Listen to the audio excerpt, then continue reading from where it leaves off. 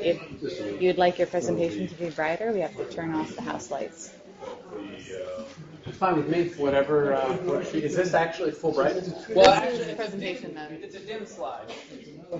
The first slide is dim, but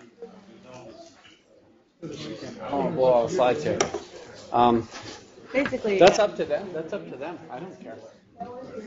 Just take a poll at the beginning, and I will stand in the back and play it by ear. Yeah, or use your judgment. You guys do whatever you think is right.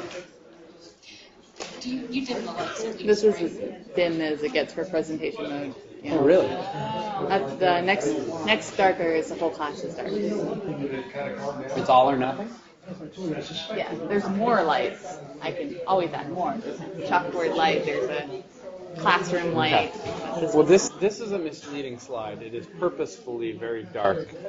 So don't you judge by it. But I was not. We have. We'll take a look and see. We have a poll of the audience. Small poll. I think the audience rules. So your family goes home and then something they want me to tell us that you almost made me cry in my comments. I think there's a bit of that. That's not time. Well, it's been dramatized with time, I think. No, I'm pretty sure it's dramatic at the time. Dramatic or traumatic? Both. Definitely dramatic. This is Leah.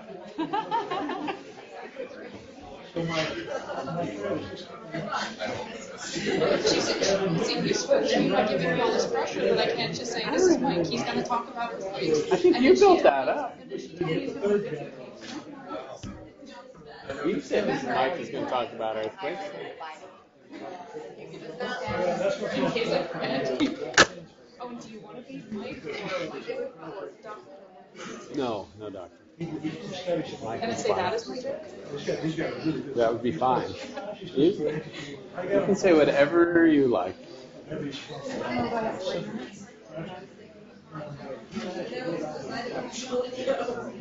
I got Celso sitting in the back who's going to call me on anything that's not right.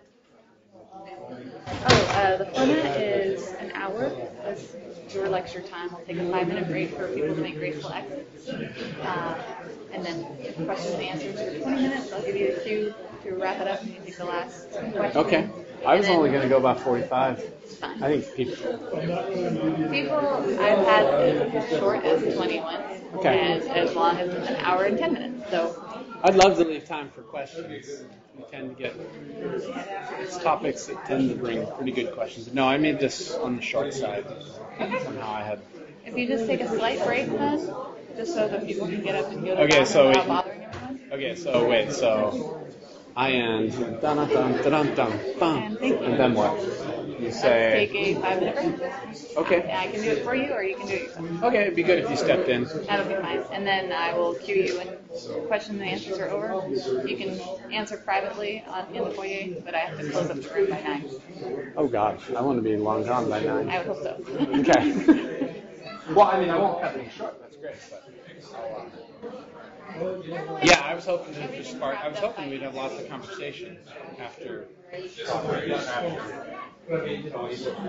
I would hope there's enough fodder in the first 45 minutes to yield good discussion thereafter. How's that? After I turn off the lights, I'll just be. I usher people in, so I'm back and forth from the front desk. Okay. And I think that's everything you need to know. It's being recorded. Fire exits. Just kidding. You don't need to know anything. What to do in a case of an emergency?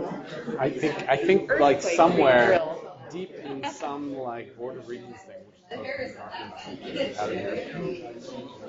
I don't do that, but the provost.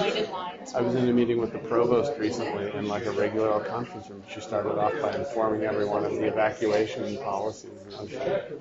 I didn't write that down, so I will probably forget it as soon as I start talking. Just in case. And if you're ready, I'm ready, and we shall begin.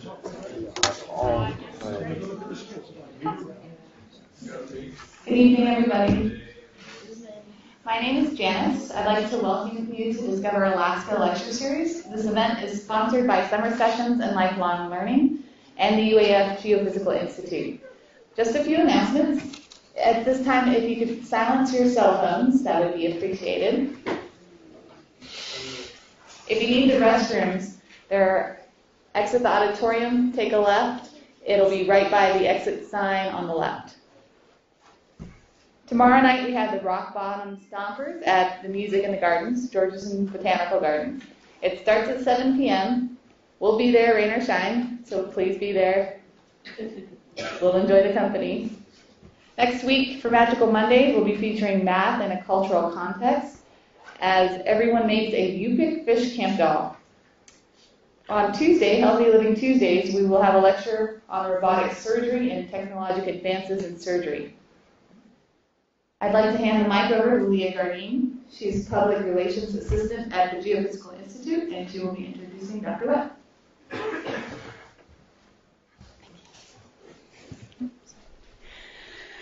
Hello, everyone. So I work at the Geophysical Institute. I work pretty closely with Mike West over there at the Alaska Earthquake Center.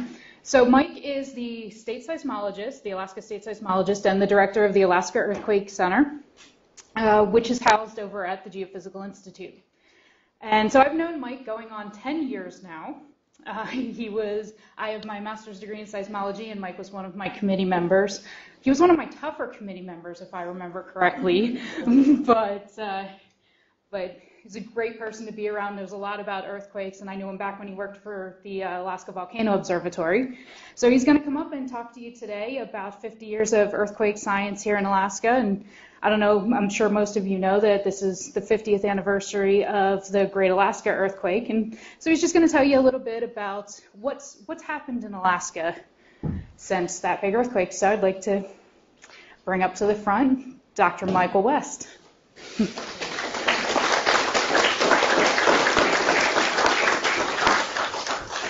Thanks, Leah.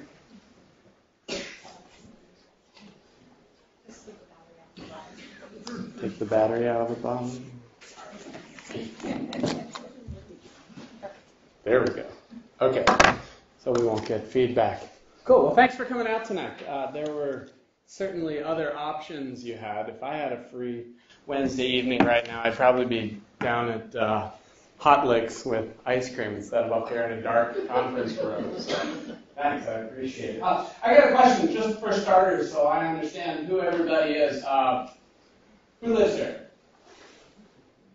Awesome. Mostly local, so you gotta raise your hand if you don't live here. Who's visiting? Where are you visiting from? England. England. Awesome. Okay.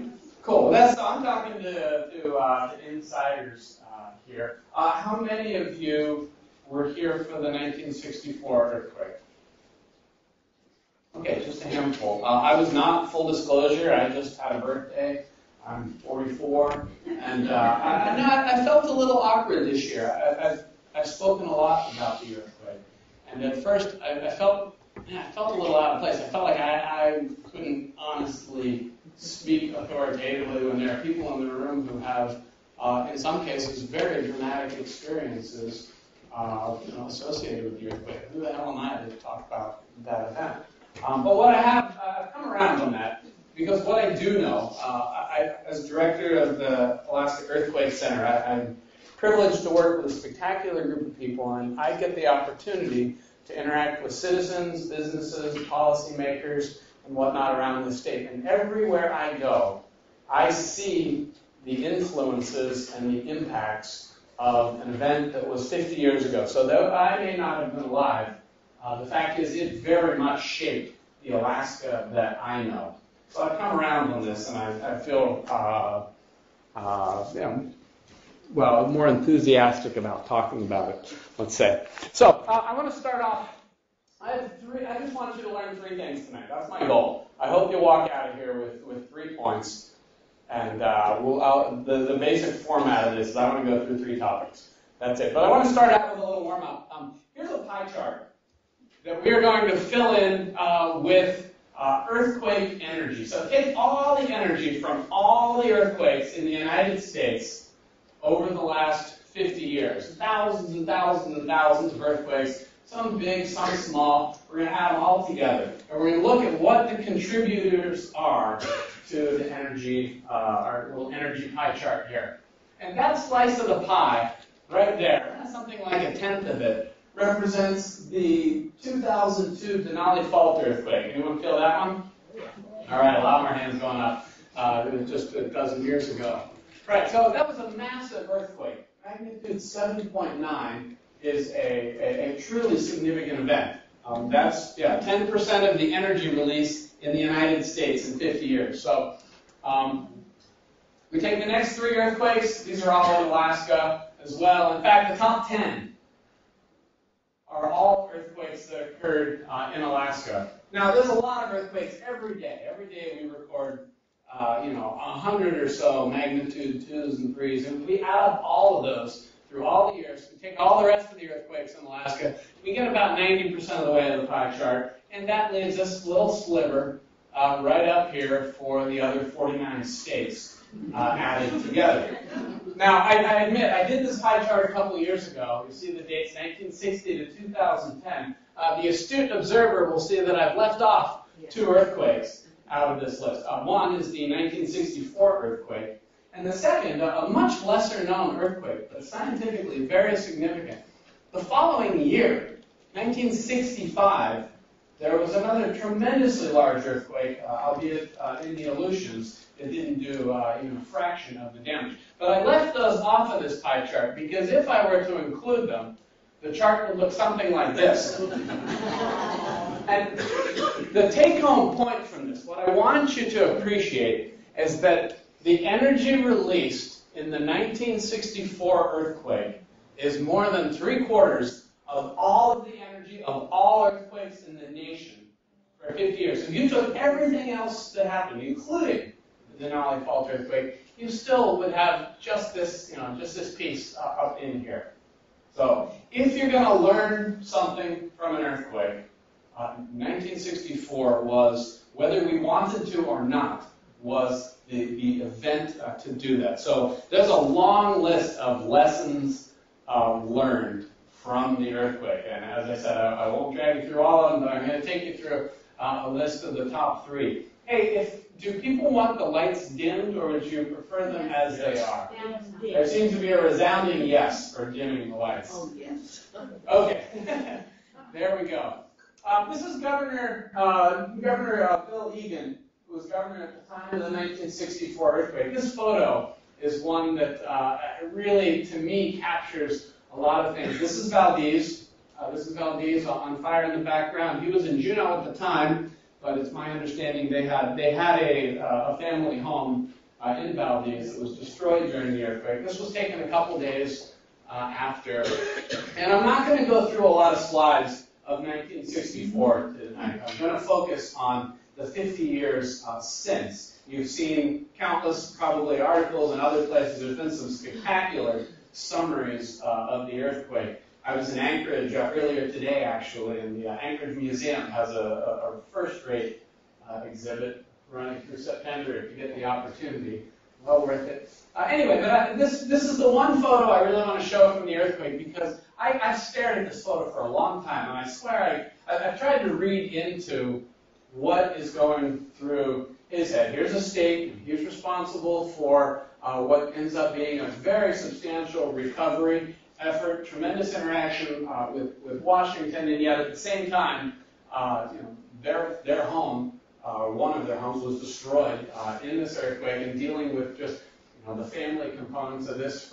I know friends of the Egans who were lost in the earthquake. So a lot of things, but I can't help but sort of guess when I look at that expression that there's something kind of forward-looking about it. He's not just thinking about what's going on in the background, but kind of the where do we go from here? What next? And that could be a bunch of baloney, but that's what I see in this photograph, really. So kind of with that intro, I want to go into our 3, what are the things that were not known at this time that now would fundamentally change how we would interpret an earthquake like 1964. So the first one is the concept of a local tsunami. And I put it in quotes because we're still searching for a good term Sometimes you'll hear them called landslide tsunamis. But this was a topic, a term that didn't really exist in 1964. This is a figure you probably are familiar with. This represents how tsunamis are usually portrayed to us. In this case, we have an earthquake in Alaska. This is actually modeled on 1964. And each of these lines shows how many hours it takes for this massive tsunami wave to propagate out across the ocean. And this is a story we're well acquainted with. If you think back to the 2004 Sumatra earthquake, right? If you happen to be following the events of that day, we watched this play out in gruesome detail. A handful of hours, it was the immediate effects in Indonesia, but it was really several hours later when other parts across the Indian Ocean were hit and struck by the tsunami. This is the image we all carry around in our head, and this is accurate. It's true, and it happened in 1964. That earthquake, killed people in California. Actually was not deadly in Hawaii, but did plenty of damage. And so that was a real part of 1964. But I want you to think for a moment, not about the people in Japan, 9 hours away from the source, but rather the people who were underneath that star. A very, very different set of things happens there. And some things that we did not appreciate or understand until actually well into the 90s. It was just in the last 15 years or so, 15, 20 years, that we began to get a handle on what happened in some of Alaska's coastal towns. This is an aerial photograph of Seward taken before the earthquake. This is an aerial photograph of Seward taken in the days after the earthquake. It's a little hard to see, but there's a red line traced out there. That was the extent of water. That was the high water mark, if you will, of the tsunami in Seward. And you'll see that there are considerable areas of town where whole city blocks were raised by the water generated in the tsunami. So just for comparison, here's a photograph of today, or actually about a decade ago. It's actually grown since then. This is just a reminder about how quickly our memories and our appreciation for the forces of an earthquake like this fade. But Seward presented a very significant problem. For those who know Seward, it's in Resurrection Bay. It's a long, narrow fjord. It's not easy to get a big tsunami wave to propagate into the fjord. In some ways, it's protected. That's the reason it's a port. That's why Seward was a dominant port in Alaska, especially prior to the earthquake, because it was a safe harbor. So when scientists set out to model the tsunami and try and recreate how did that line actually happen, they couldn't get the data to fit. It didn't work. You couldn't take the earthquake as we knew it and make waves that were nearly high enough to do this kind of damage. And again, it really wasn't until well into the 90s that people began to appreciate what happened. And what we now understand is that underwater landslides played a tremendous role in 1964. So this is just a little video produced here at UAF that kind of demonstrates this,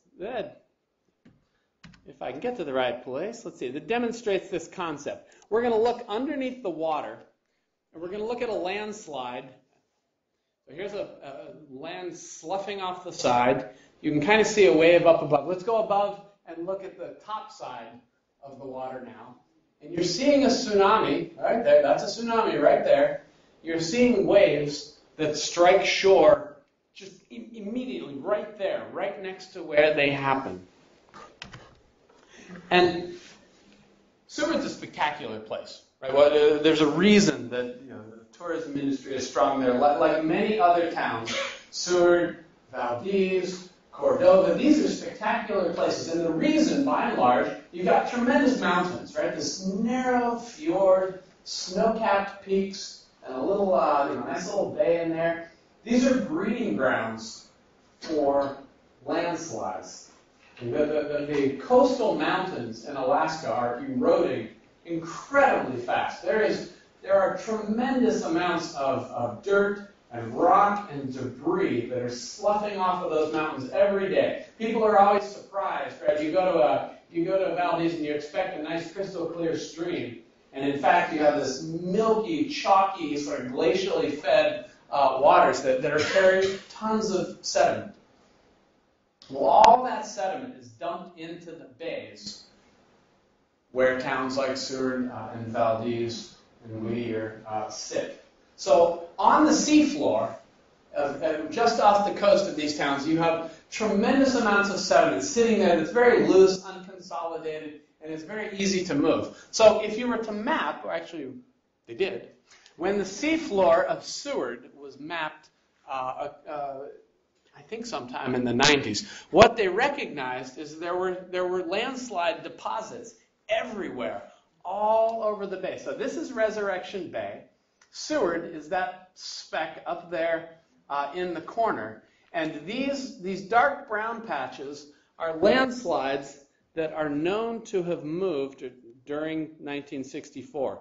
So we're going to look at not a cartoon animation, but an actual rendering done here at the Supercomputing Center showing the movement of these landslides over just a couple of minutes into the earthquake.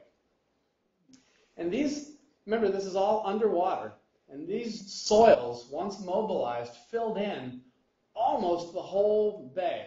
So we're going to zoom in on Seward now. We're going to watch it again. And notice even the coast right there where Seward sits moved during this process. The earthquake lasted 4 or 5 minutes. So one of the take-home points for me is that the tsunami waves that struck much of coastal Alaska hit before the earthquake was even over. And that is a fundamentally different way of thinking about tsunamis than we usually do. We're used to thinking, oh, the earthquake occurred, the clock starts ticking, you got 5 hours to, get the police down to the beach, sound the evacuation alarms, and clear out the beach so that everyone can be prepared and the hatches can be battened down when the tsunami comes. That's not what can happen. That's not what happens for our towns in '64, and it's likely to be that way in the future.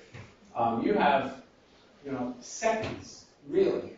It's a sobering thought. If there's any, actually, here, I have another video, sorry. Let's watch the exact same video now, but this time, instead of watching the landslides on the seafloor, let's look at the waves in Resurrection Bay that would be modeled from this. And the take-home point from this that you're going to see is you're not going to see this nice, monolithic wave racing across the ocean. Again, our standard picture of a tsunami. What really happened really just looks like chaos in a bathtub to me. Just every which way things are happening, all just in the first couple minutes. We're going to again zoom in on Seward, and I want you to notice you'll see a wave coming from right over here across the bay that within a matter of a minute or two, that one right there, strikes Seward. And that actually was the wave that was responsible for much of the inundation that we saw. And this was, again, decades. This was a lesson that took decades to begin to unravel. If we look at the fatalities from the 1964 earthquake, this is a figure the Anchorage Daily News here a couple months ago. They did a nice job. If you look at all the different causes of deaths during the earthquake, what you find is that the majority, more than half, of the people who perished in the 1964 earthquake were killed by what we would term local tsunamis. So if we have a single killer, if you want to isolate a single sort of greatest hazard in an earthquake like this, based on 1964 for us, it is these local tsunamis. I'm not sure there's a silver lining to this at all, but certainly one of the things that is unique I find in Alaska, and particularly in our coastal communities, is people are aware, people understand that earthquakes are part of the fabric of this state. You don't have to go through the exercise that you do in most parts of this country, where you have to first convince people that earthquakes are possible. The evacuation routes that are derived from these kinds of models, and the weekly tests of tsunami sirens, even the shakeout exercises where people crawl under their desks, those take on a whole lot more meaning when your neighbor can tell you where they were in 1964. I can't tell you how many presentations I've given like this, where someone comes up afterward and shares a story that just, blows you away, breaks your heart, and just really adds incredible perspective. So I don't want to say we're fortunate, but we have tens of thousands of people in this state with stories that, let's say, motivate at least our preparedness for earthquakes. Okay, topic number 2. You got number 1, local tsunamis. I beat it pretty hard there. Plate tectonics. This was only a kind of a vague scientific theory, a notion that had been floating around in meetings in 1964. I love this figure. This is a figure that was published in Life magazine 14 days after the earthquake. So April 10th, 1964. And I feel a little bad at showing this, but there's almost nothing that is factually correct about this figure. I guess they got the location of Valdez and Anchorage right. But first off, the Earth did not move side to side. There was no big, this was like a San Andreas fault type motion here. The earthquake actually happened on the other side of Valdez and Anchorage. And in fact, the earthquake didn't even rupture the ground. There is no big fault scarp from the 1964 earthquake. So I put this up not to poke fun at it, but to illustrate that we've come a tremendous way, tremendous distance in our understanding in the past 50 years. We now have a framework that provides some explanation for why an earthquake like this would happen. We now have the concept of plate tectonics. This notion existed in 1964. It was one of these things you could go to a scientific meeting and you hear, the crazy guy in the corner with his idea of plate tectonics that people were still like, oh, that's a nice idea, but show me some evidence. And I have some sympathy because geology is a very hard thing to see. Geology doesn't happen in front of your eyes. The rocks in our front yard probably look exactly like they did 100 years ago. You can't go outside. Hey, kids, let's go watch plate tectonics today. You don't do that. It happens on tremendously slow timescales. So when you're looking for evidence of something, you have to look pretty hard. What happened in 1964, though, is that plate tectonics happened very suddenly. And this is why I'm a seismologist. I'm in the earthquake business because I have a very short attention span. And I can't deal with things that take millions of years to happen. But there are a handful of processes that actually happen very quickly in geology, namely earthquakes, tsunamis, volcanic eruptions, landslides. That's a big chunk of it right there. And what happened, we now have this plate tectonics framework. So here's a nice cross-section of what we refer to as a subduction zone. This would be a cross-section through Alaska up here, and if you imagine the Pacific Ocean to the south, down here, we have, as the different plates slide around on the surface of the Earth, I think most of you have been exposed to this idea. The Pacific plate is being pushed underneath Alaska, being thrust down. And these two plates, we're talking about huge land masses. They don't slide very easily. There's no ball bearings in there or anything. So they get stuck on each other. They get locked together. And what happens, as they move all of 2.5 inches per year, anyway, you think, well, 2.5 inches per year, that's ridiculously small. Well, it is small. But give it 10 years, that's 25 inches. Give it 100 years, that's 250 inches. What's that, 20 feet or so? Now you're starting to talk about significant amounts of earth that kind of need to be accommodated somewhere. So over the course of a few hundred years, as these two plates are locked together, we're going to go to the next slide here. You can kind of think of Alaska as a big spring. Okay, and you can accommodate a little compression. You can squish the dirt, you can squish the rocks a little bit. So over the course of a few hundred years, you go from this situation to something a bit more like this. The land has been compressed, and it's storing up, just like a spring. It's storing up that energy. Each year, getting loaded a little bit more, a little bit more, and a little bit more. Until eventually, that surface there, the friction holding them in place, can no longer hold. So that's it. And it ruptures suddenly, instantly, catastrophically, and goes from this situation back to its starting point. So you can kind of think of it, if it takes hundreds of years to build up, that energy is released in a matter of seconds.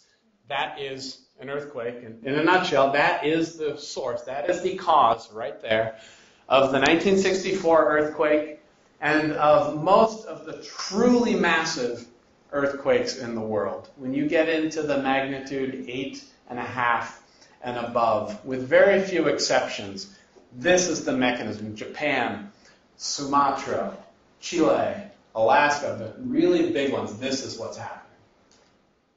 So here's just another rendering of the same thing, this kind of cartoon. What I want you to appreciate out of this is that here's Alaska. We've kind of flipped it around the other way now, but here's Alaska. If you look at the motion of the land, think about this for a minute. When the earthquake when all that energy has been built up and it is finally released, there are two significant motions.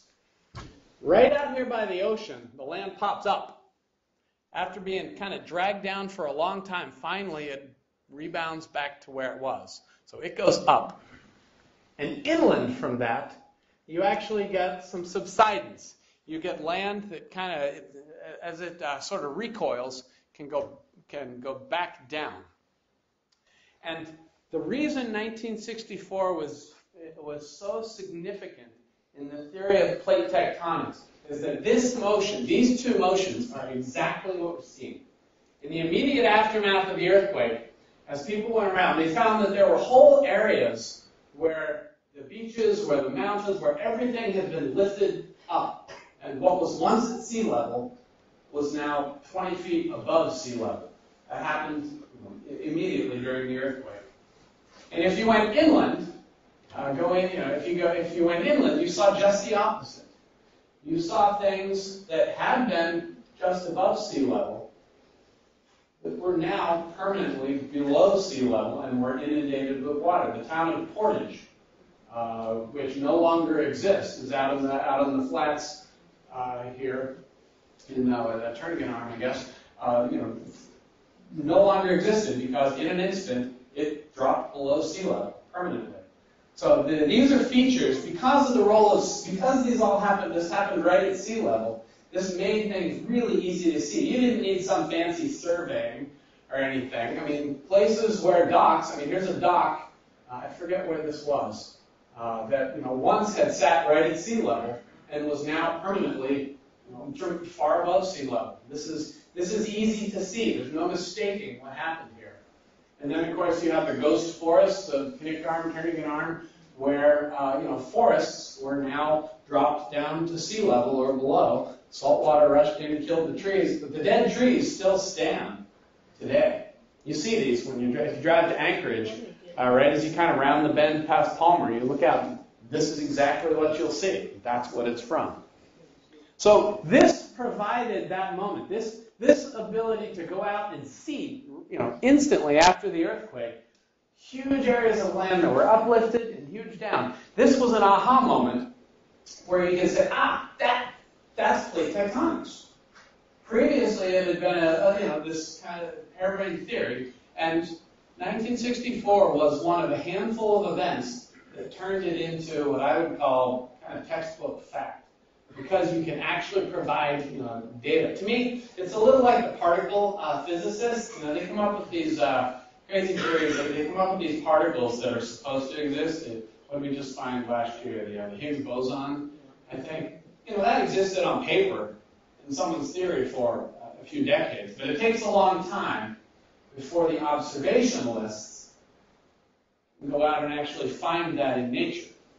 Same thing with plate tectonics. The theories, the ideas were there, but it took the 1964 earthquake to say, aha, and there's the data for it. There's your proof.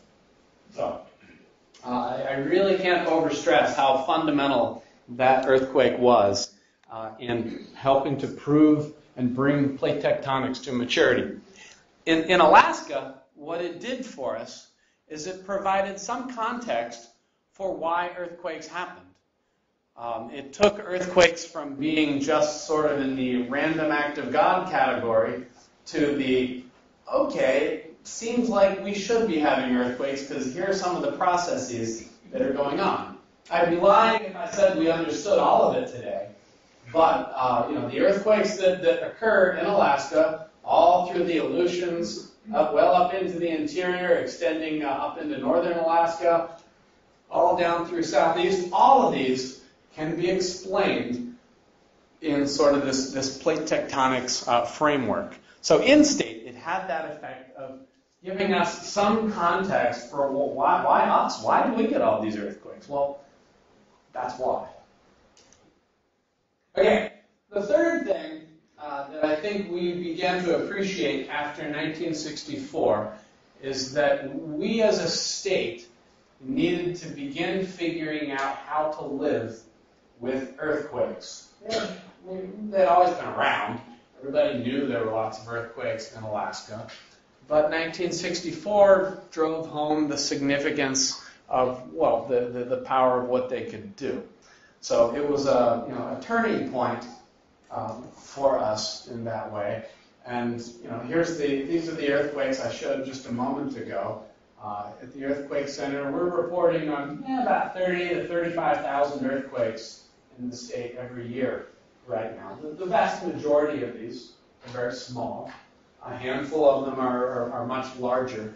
But, this is I think what's changed since '64 is there are several different groups in the state actively engaged in the question, well, how do we deal with this problem?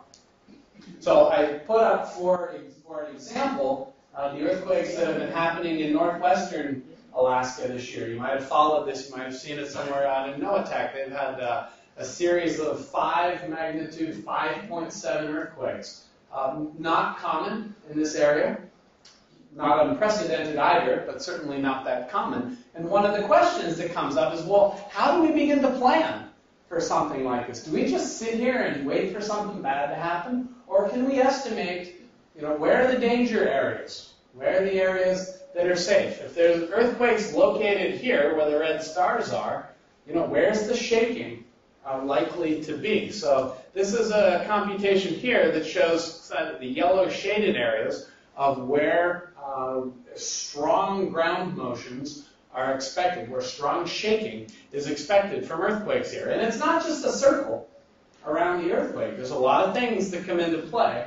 What you can probably see with your eye is that this valley, the valley of the NOAATAC River, is by far the most susceptible area. Those are the areas where, at the moment, I don't believe there are building codes that are in use in NOAATAC, but hypothetically speaking, if you were going to do some planning, you would want a different set of considerations down in the lowlands here than you would in the up in the hills. And I shouldn't malign them that way. Red Dog Mine, which is out there, actually has a whole host of its own issues. They've taken this problem very seriously through the years, and they've done their studies, and they have some understanding of what they need to plan for and what they don't. But this kind of thinking, what do we need to plan for, is something that has certainly changed in this state. We can go one step further and say, okay, now that we know where the shaking might be, what should we expect as impacts? This is a figure from a report that's underway right now in Fort Kodiak. This is Kodiak Island, and it goes through building by building in Kodiak for a given sort of scenario earthquake, a particular earthquake which is anticipated There's a possibility in that area, and tries to estimate losses on individual structures. So the Coast Guard facility and things down here obviously stand to suffer some of the greatest losses in the earthquake. And then you can see the individual houses, which are put down here in the $10,000 to $100,000 damage estimate range. This is all approximate. A lot of things can happen, but this is the way to prepare. This is the homework you ideally want to do prior to an earthquake. And all of that, at some level, has to be derived from data.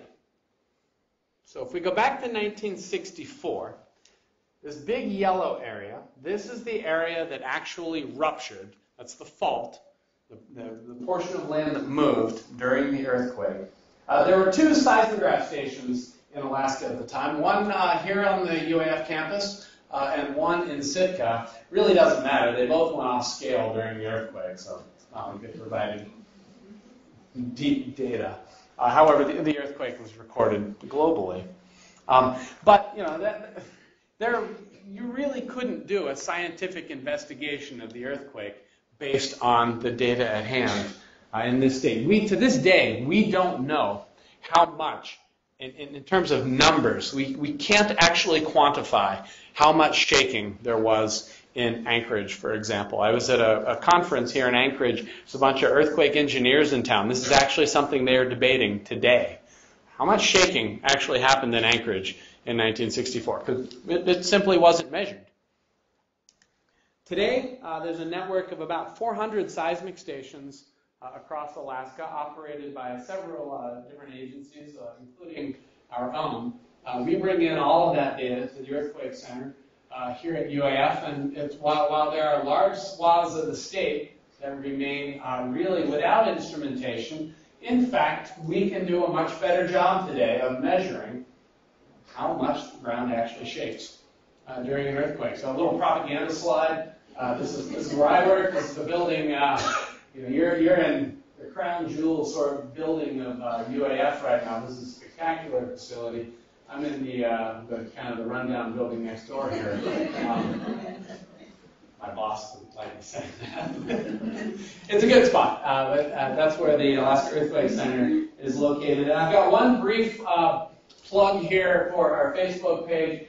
Don't go there, don't like us. I can care less if you like the Earthquake Center. But what I will tell you, without embellishing, is I think the discussion on our Facebook page has become, in the past year, the most relevant earthquake discussion going on in the state right now. Every day there's people posting questions and writing in about the earthquakes they felt last night. It's been a great source. So if you've obviously got enough enthusiasm to come here on a Wednesday night and listen to me, if this doesn't drive you away from the earthquake topic, I'd encourage you to go there. I work with a great group of people, a whole host of folks who are involved in making the whole earthquake monitoring system for the state work. We have field technicians who spend a lot of time on site keeping those instruments running in the field. We have seismologists who do studies and report on all of the data, and then the folks who analyze each of the earthquakes, a whole host of different things that come together to make this all work. I want to show you a few slides of what modern seismic instrumentation looks like. The majority of our monitoring sites are in very remote places. And that's a real pain, actually. It would be much easier to simply place them in all the towns and villages. The problem with that, the whole purpose of a seismometer, I should have brought one tonight. The whole purpose of a seismometer is to record vibrations. And they're actually not very smart instruments. They'll record anything that shakes. Could be an earthquake, could be a moose walking by, could be a backhoe, could be a generator, could be a cement truck going down the street. Cities and towns are lousy places to record earthquakes. As a result, we try to put our instrumentation in remote places that are uninfluenced by that kind of thing. So, again, I mentioned the primary goal of an instrument is to record vibrations in the ground. That means you got to bury it. I confess I don't know which staff member of ours this is. But there's an instrument down inside that hole there connected to the rock. Incredibly sensitive. I'm impressed. I'm amazed with how sensitive they really are.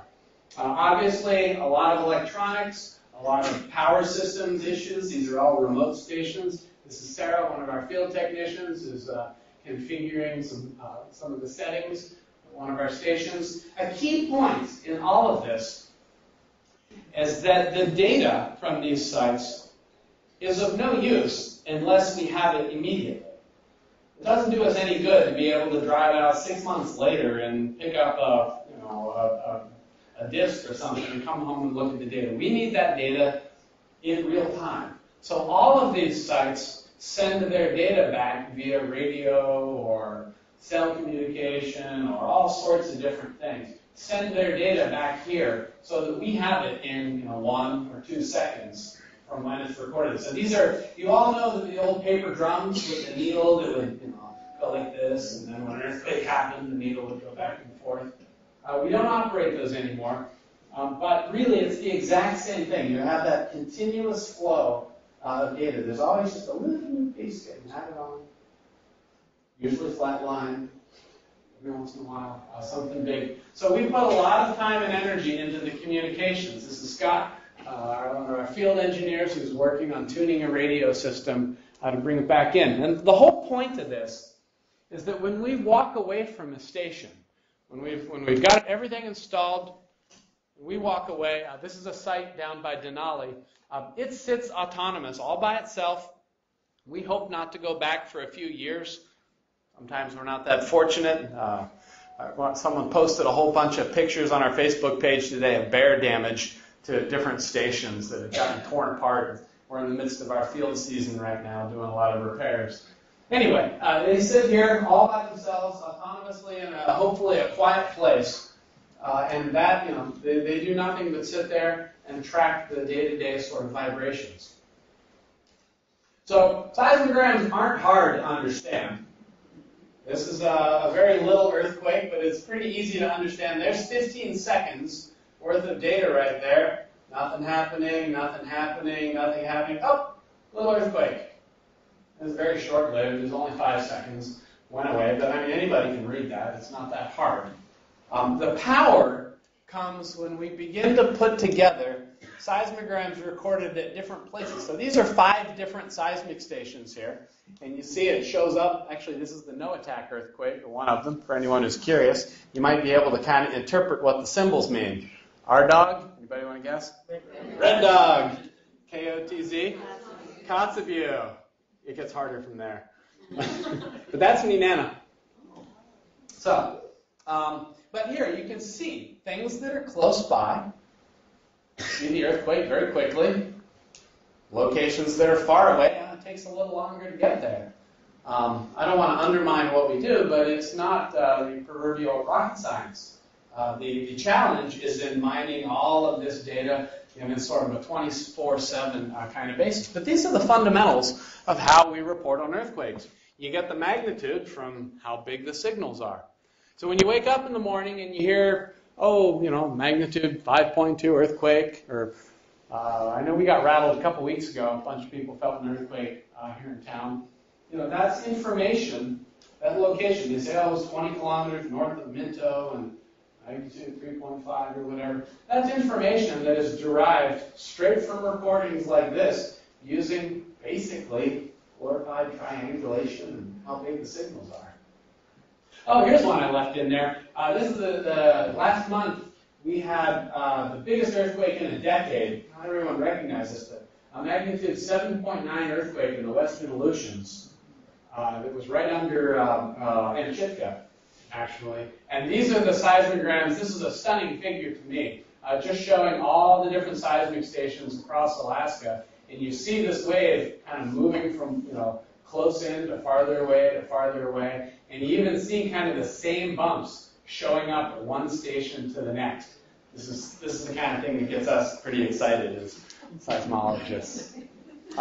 This is kind of a complicated figure. This is actually a screenshot straight out of our monitoring system over in the building next door. running 24/7. Here's a little earthquake, that orange dot, right in Anchorage, and we can see all the stations that recorded it, all those blue triangles. This is all detected automatically by our computer systems, and then an individual goes in and fine-tunes those locations. But we detect, right now we're averaging about 100 of these per day. The majority of them are quite small, as I said earlier, but a handful of them are much larger. And as soon as they reach a certain size, somebody responds to that, again, 24/7, you get the information out. You can get information a whole lot of different places. I got several different phone apps that'll send earthquake information. Tsunami Warning Center does something, the USGS does something, a lot of different ways. But all of that information comes from the same sources. At the end of the day, it comes from the seismic stations operated by our network across Alaska. In 2014, everything's terribly complicated and interwoven and connected together and so forth. But that's where it all comes from. And the challenge that remains for us now, I think, is this whole level of planning and preparation. This is a map of the Denali Fault earthquake in 2002, much like that Noatak example I showed earlier, showing which areas shook during the earthquake and where they didn't. And I would point out the star is the epicenter. That's that. We always report on the epicenter. Where is the epicenter? Where was it? Well, that was the epicenter right there. And the shaking for that earthquake was not some big circle all around it. It was a very odd, interesting shape that followed the fault, the actual fault trace of the Denali Fault. So how do you begin to plan for earthquakes like this? Well, we know enough. We've begun producing data like this. And this is what individual communities can go to and use as they sit down and say, is this an earthquake we should worry about or not? Well, Cantwell, yeah. If I'm in Cantwell, I might want to be thinking about this scenario. So that's kind of the state of things right now.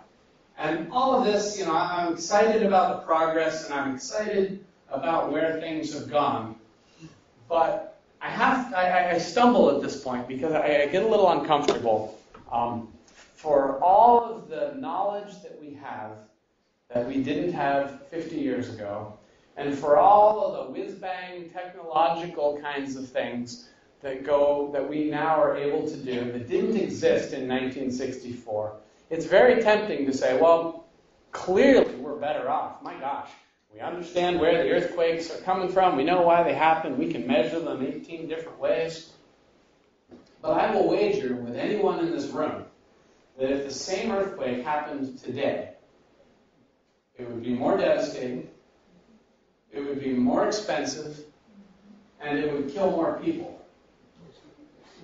So I struggle with this. Are we better off in any way?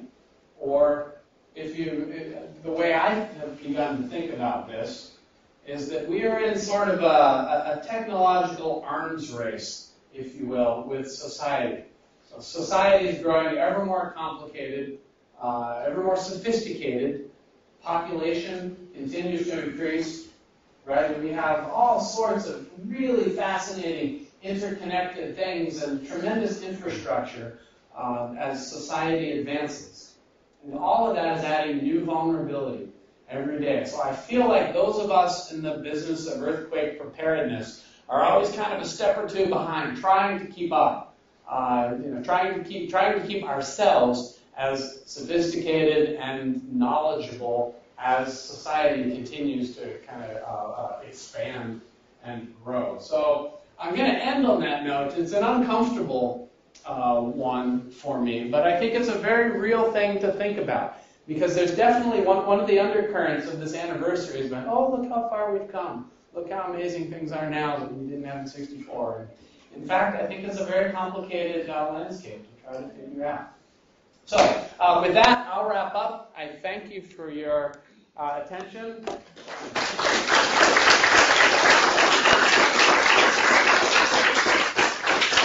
I've been told we should do a short break. Is that right? You're more than welcome to walk out and leave. I won't be offended in the least. Oh no, honestly. And I don't know if outlets are still open. It's still not. But I'll be here and we'll reconvene in a minute for those interested. Is that right? We'll take a short break. We'll reconvene in 5 minutes. Okay. Thanks.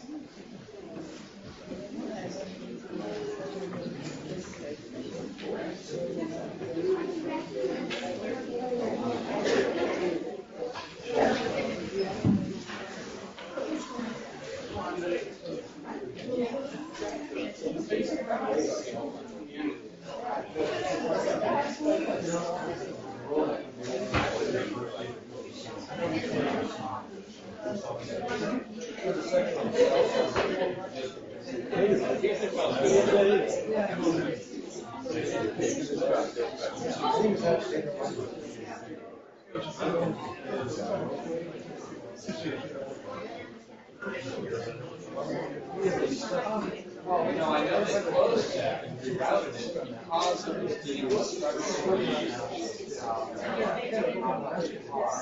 I don't know the details. I'm unaware of a fault there. Now you got me really curious. So this is on the south side of the election track. Yes.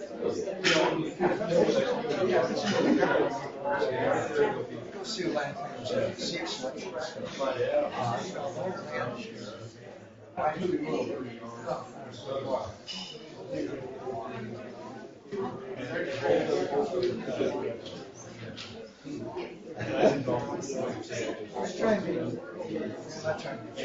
I want people to understand it's going on. I'm not aware of any motion.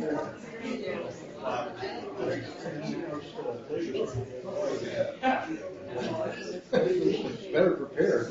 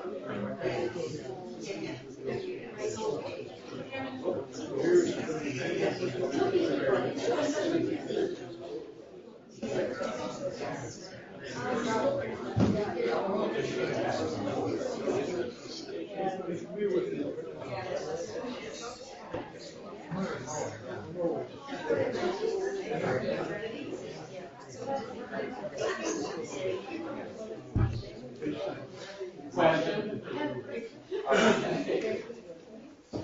These folks can wander in or out however they choose, but you might as well jump in. You have a question? Yeah, go ahead.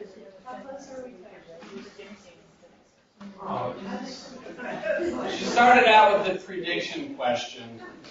I know that's a soft spot for those of us seismologists. Earthquake prediction remains a controversial and kind of skittish topic for us. Most of my colleagues believe that we are nowhere near, or probably will never be able to actually predict earthquakes on the kind of time scale that is meaningful. I mean, I can predict an earthquake. I mean, there will be an earthquake in Minto Flats, right? Not far away. There will be one, in the next week. Okay? There absolutely will be. There are magnitude 2s there happen every week. Yeah, no problem. So, that's right. Okay? Is that a meaningful prediction? Well, no. What people want is much more specificity on a large earthquake, and that, it's a tricky topic, but most people believe that that's actually not something that is possible. There are exceptions. There does continue to be earthquake prediction research in this country to some extent. Russia still invests fairly heavily in earthquake prediction science. I can't rule it out, but it certainly doesn't appear around the corner anyway. Where we have made advances, and sort of one of the more cutting edge things that's happening right now, is rapid notification of an earthquake. So take 1964 for an example. That earthquake began under Prince William Sound, actually not too far from Valdez. It was, 80, 90 miles from Anchorage. We use Anchorage as an example. Let's use Kodiak. Kodiak's an even better example. It was 350 miles or so from the epicenter. It was minutes. It was a couple minutes before those waves, the shaking, actually reached Kodiak. So imagine for a moment that we knew the instant an earthquake started. We said, earthquake started right there, warn everybody. In Kodiak, you could, in theory, have, let's call it 2 minutes of warning. Now, 2 minutes isn't as nice as 3 or 4 days. You can't, get in your car and drive out of town, but you can do a lot of things in 2 minutes. You can stop traffic. You can, maybe tell the plane that's about to land, why don't you take one more pass before coming down? An example that's often used, for the surgeon is, lift the knife. Let's just pause for a moment.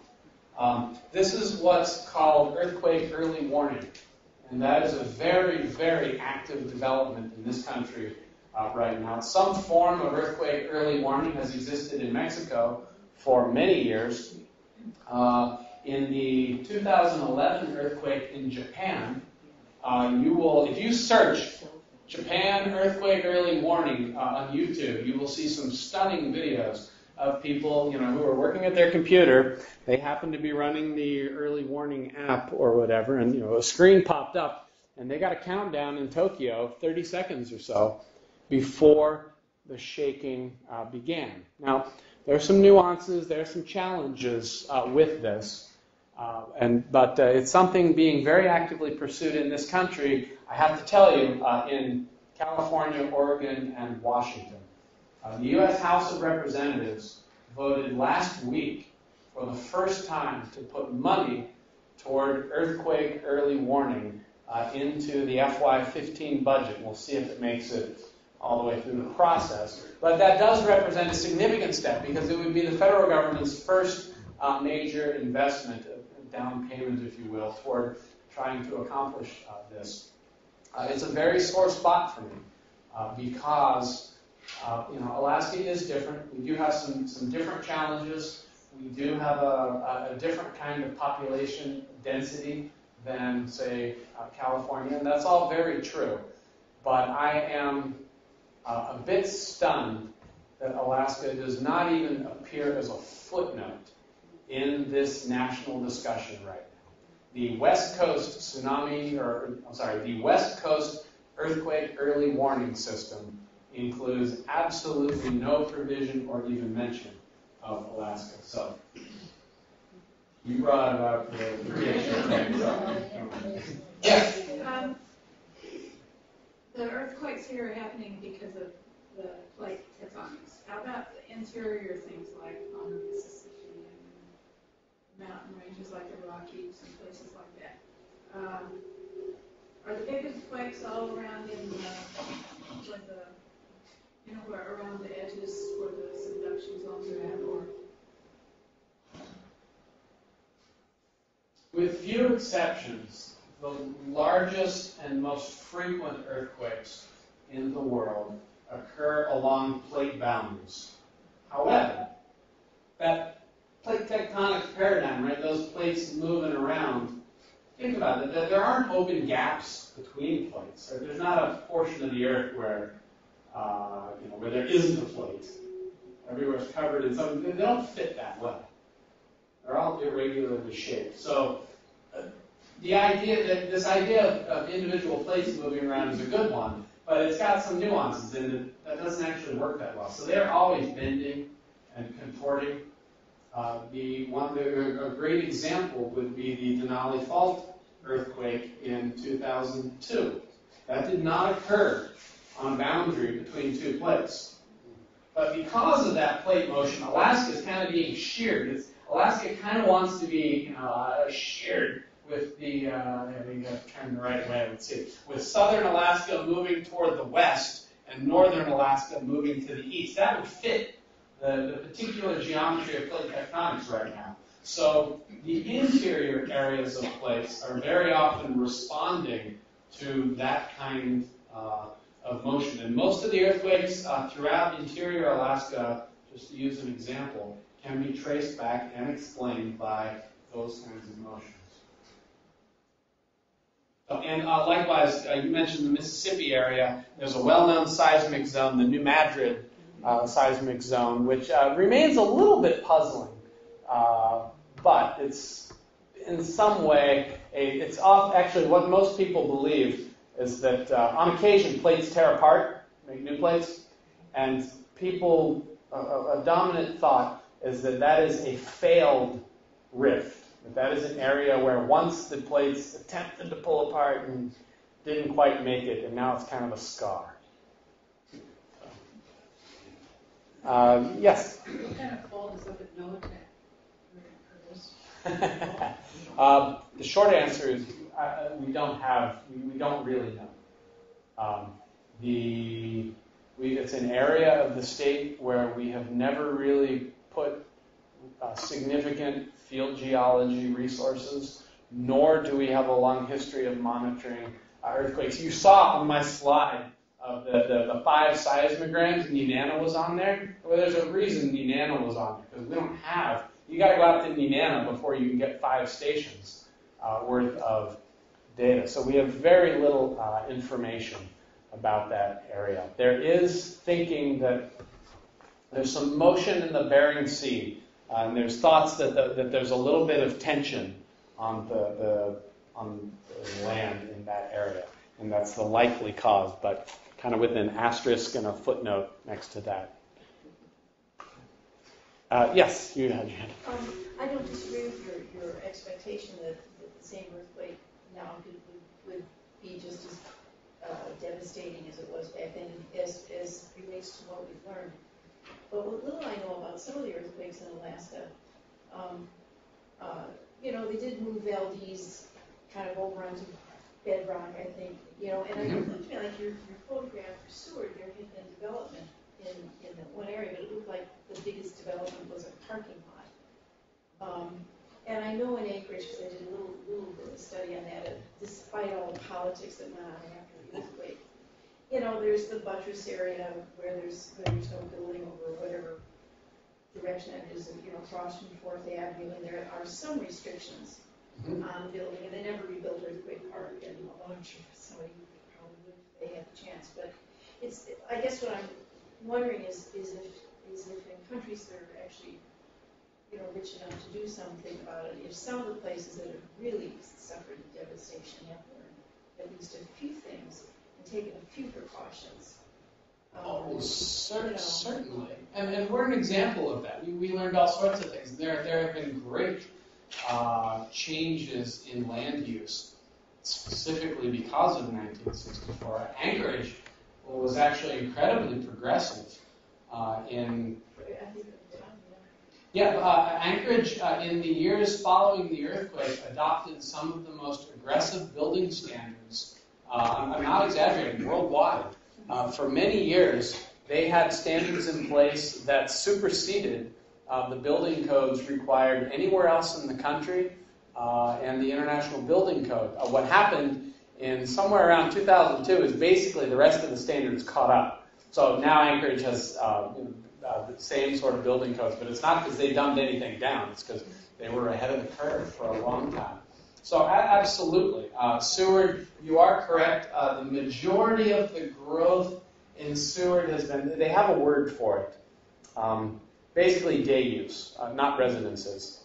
Places where, where people are predominantly during the tourist season and during daytime working hours. So as long as the earthquake happens at night in winter, we're all set. I make fun, but that's a compromise. It's a very hard issue, and it's a very touchy subject in Seward, and for good reason. I mean, it's not like you just go build, further west or whatnot. You got a mountain there. There's a certain amount of plan to work with, and there are very legitimate planning issues that come up. And then on the other hand, Japan built their nuclear power stations along the ocean. In hindsight, maybe the Right. Again, I have some sympathy for Japan. I mean, you've only got certain areas to work with. I mean, all of Japan is. We think we're vulnerable. I mean, relatively speaking, for the number of people they have, Japan is a tiny place.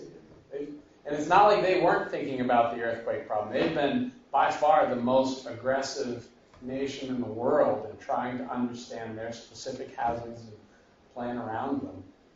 So, the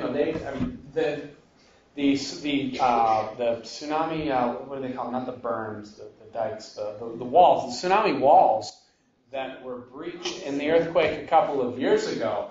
That was incredibly devastating. But yet they actually had tsunami walls, which is something largely unheard of anywhere else in the world. Now, turns out they hadn't considered that particular earthquake. They turned out to be insufficient, but they had put massive multi-billion-dollar efforts towards at least attempting to be prepared. Yes. So a couple of years ago in the summer session, it was like 20 things you didn't know about Alaska. Okay. The guest speaker mentioned this idea of lake tsunamis, and I just never really heard of it or considered it as a possibility. So, because it was such a new idea to me, I wondered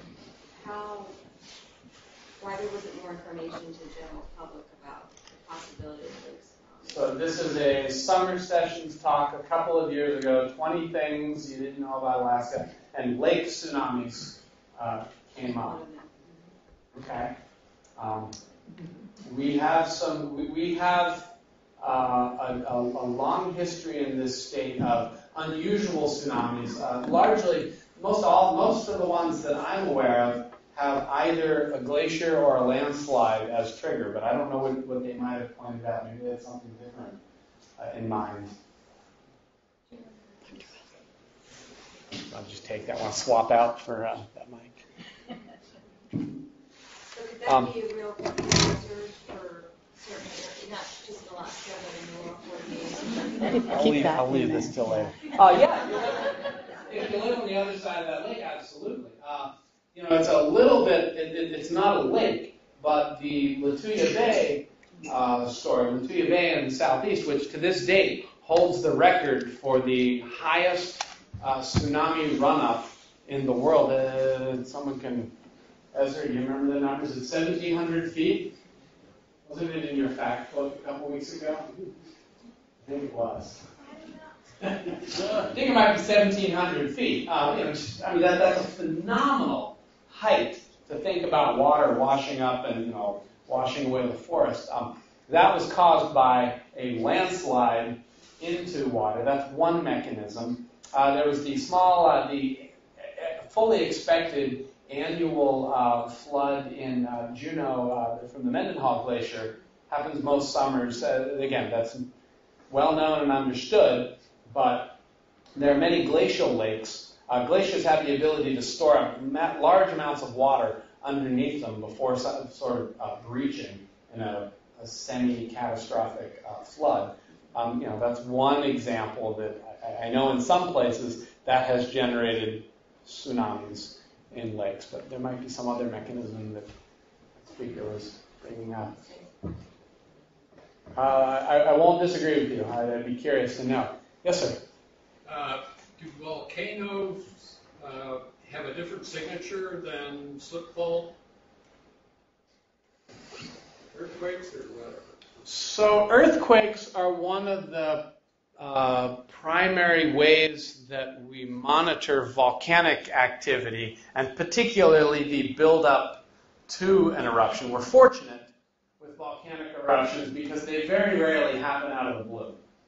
When you're going to move a bunch of magma from somewhere in the earth up to the surface, you got to break a lot of rock to do it.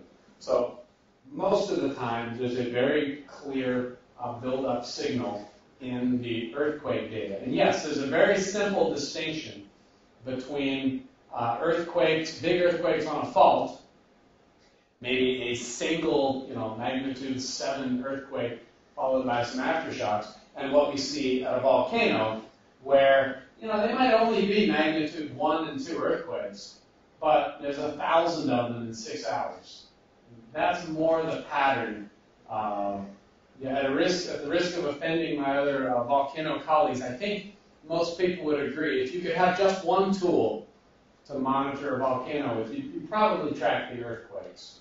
Only because you really can't have an eruption without moving the ground in some way. But the pattern, what you're looking for then is very small earthquakes, but usually massive numbers of them. So is that the case at Mount St. Helens? You mean in 1980? Blue, yeah. Oh, absolutely. I mean, there was no mistaking that Mount St. Helens was going to erupt. That wasn't really debated by the time, May 18th was it, rolled around. Most people, there had been earthquakes happening for many months, and they had been increasing in number and size throughout that whole pattern. And if you were to plot it, you got a low curve that's going like this, and it goes steeper and steeper and steeper, and whatever that is, the number of earthquakes per day, or however you want to plot it. That's exactly what was happening. Sure. Yes? The term that's used, back to the previous question, the term that's used to describe the event when a glacial lake dam breaches, it's called a UAF. Mm-hmm. Notable one here in Alaska is on the Kennecott River down by McCarthy.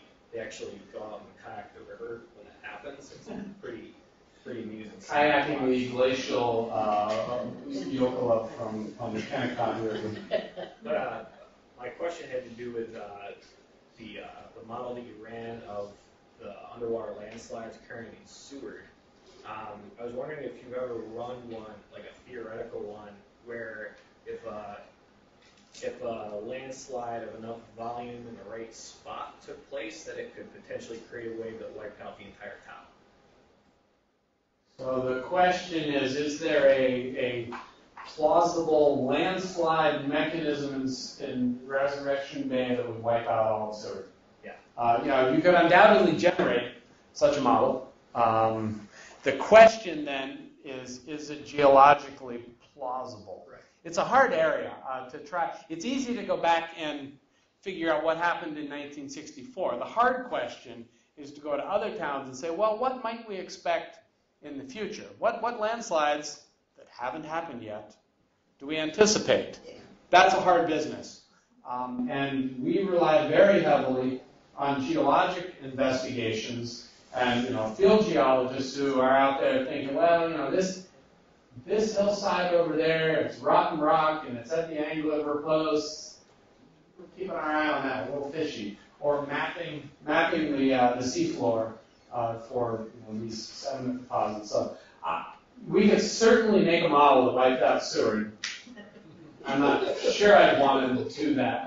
The question is it geologically plausible? And at this point in time, there is not a geologically, according to current consensus of scientists, a geologically plausible landslide that is likely to wipe out all of Seward.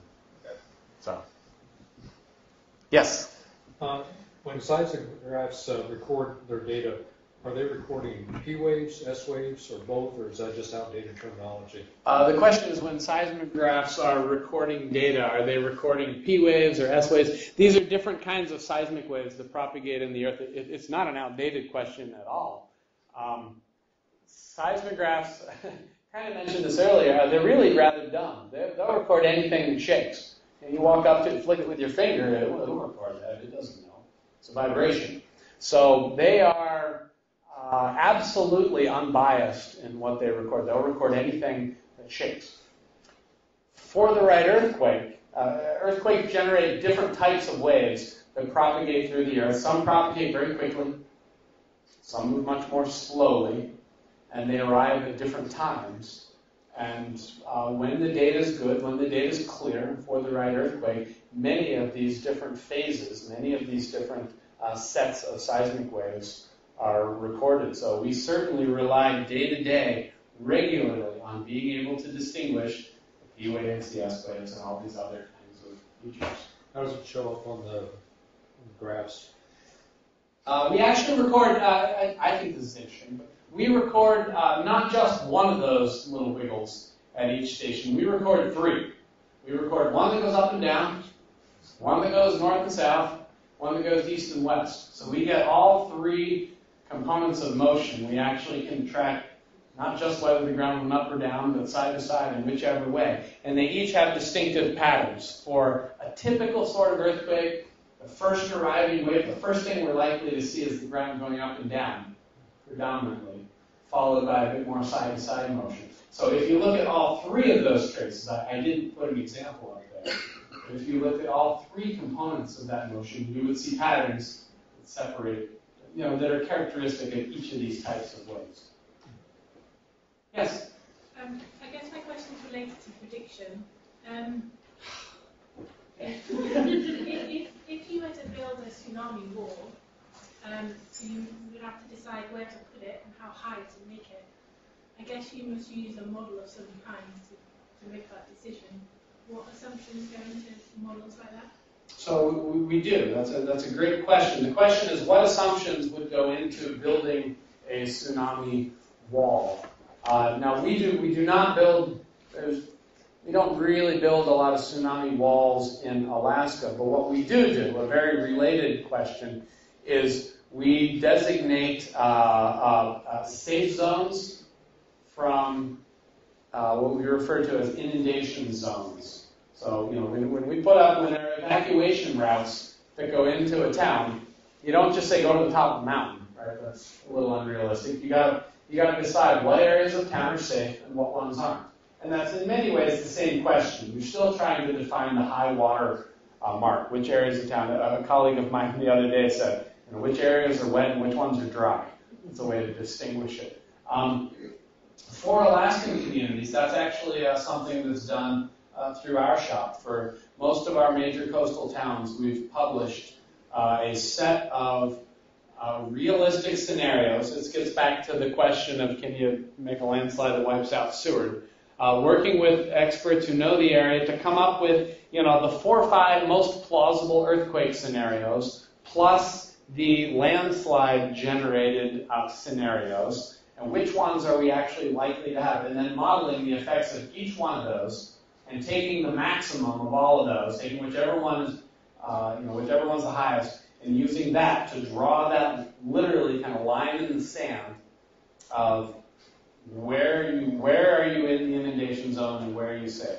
So it would be that exact same process. The question about the tsunami walls in Japan, this is exactly what they did. They went through and they looked at all of the plausible earthquakes, and they had this earthquake here. And remember, they have a much longer earthquake history in Japan. They have written records of earthquakes that go back a few millennia. So they've got a long history to look at, the repeat time of these earthquakes. And they went back and they identified all these different scenarios, and they said, well, we should build our tsunami wall to account for this earthquake and this earthquake and this earthquake. The mistake that was made, or what happened in 2011 that generated an earthquake they didn't think was going to happen. They knew that they should be planning for this earthquake here and this earthquake here. What happened in 2011 is they both happened at once. Instead of being 2 smaller earthquakes, it all happened as one much larger earthquake, and that they hadn't thought that was a possibility at the time. So all of this is based only on our best estimates, and that's an imperfect science. We're always learning more, and you can't always. I have some sympathy for planners. You can't always just build to the higher standard because maybe it was another $5 billion to make those walls another 15 feet higher, or maybe towns lost their view of the ocean when you go. I don't know. I'm making stuff up, but these are very real, legitimate planning issues that come up. So it's only as good as the data available. Did the Sendai tsunami walls also subside? Yeah, they subside. Yes, did the Sendai tsunami walls subside? That's a great question. If you think about the slides that I was showing earlier and how some areas are uplifted and some are downdropped, that was actually something that wasn't really appreciated until fairly recently. You got to take that into effect. If you've got land that's going to drop by 15 feet during an earthquake, well, it doesn't really help you to build a wall that's 15 feet tall. You kind of, at best, you're getting back to where you started out from. So that's actually one of the sort of insidious things in the background that has to be taken into account in these models. And in Japan, actually, it wasn't understood that they would subside quite as much as they did. So. Yes? On a world scale, where did the Alaska 64 earthquake, where was it? I mean, what must be the most powerful earthquake ever recorded? I'm sorry, was that the question was on the global scale, yeah. So where does it rank? It's considered number 2. The 1960 earthquake in Chile was by any measure larger. Yeah, that's where 1964 was. I will tell you, the magnitude numbers are a little squirrely because this is only as good as the instrumentation that measures it. And as instrumentation has gotten better, we've begun to appreciate that actually there's signals we were probably missing back then. So I'm going to let you in on a little secret, but the 1964 earthquake is likely to be upgraded from magnitude 9.2 to magnitude 9.4 in the coming year or two.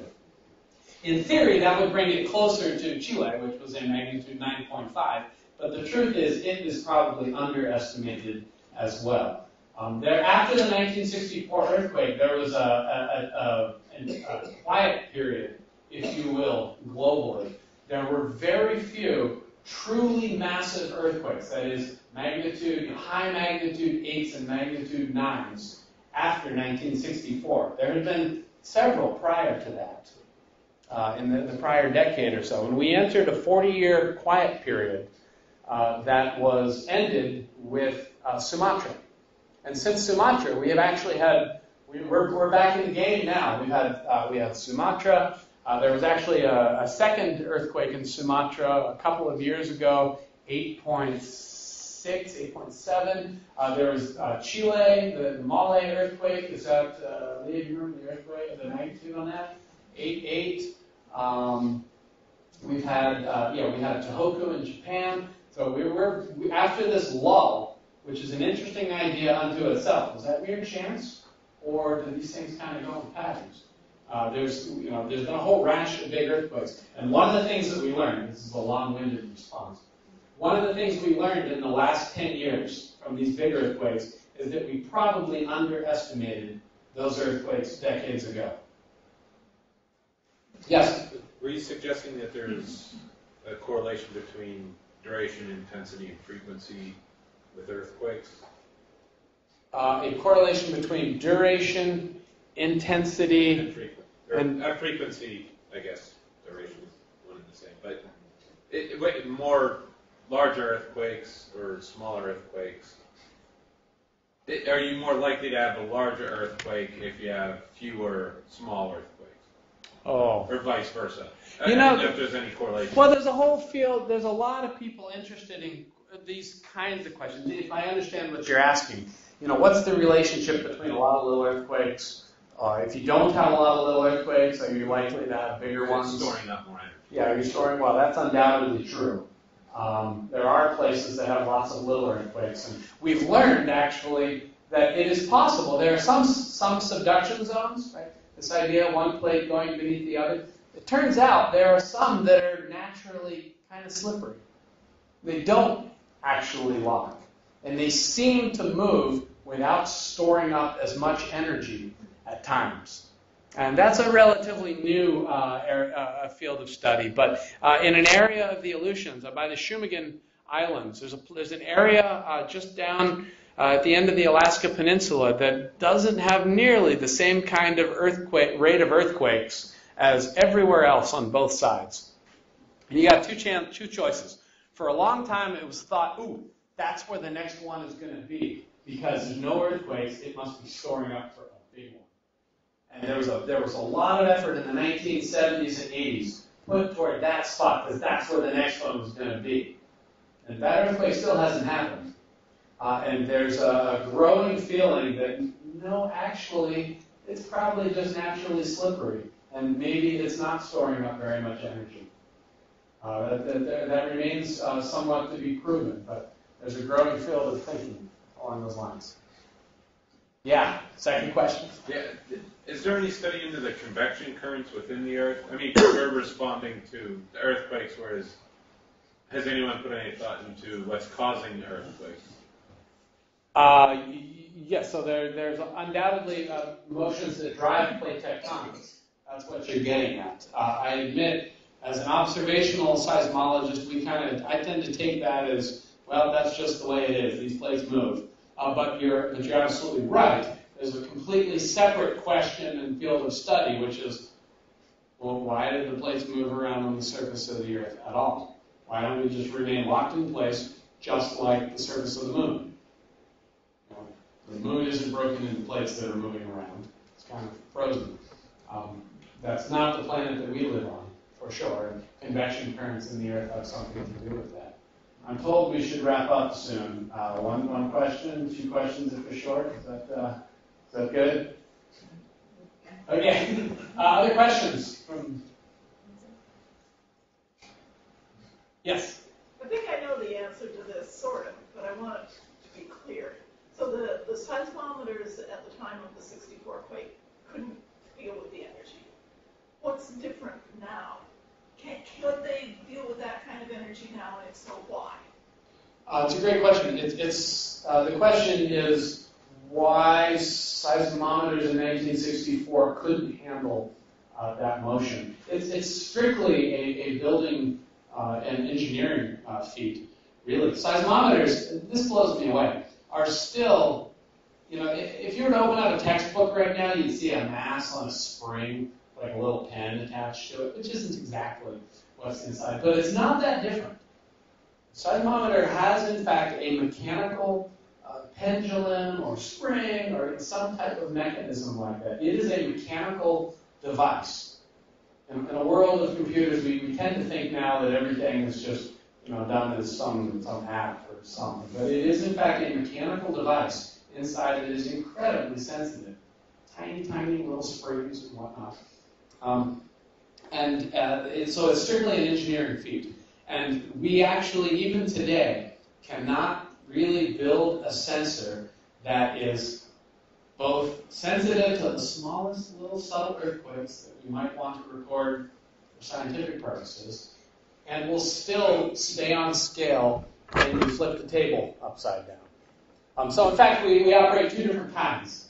We have, in urban areas, in Fairbanks, we have 9 what we call strong motion sensors. That is, things that can record this without breaking. The primary instrumentation we use, if you were to turn it on and pick it up like this, you'd actually break.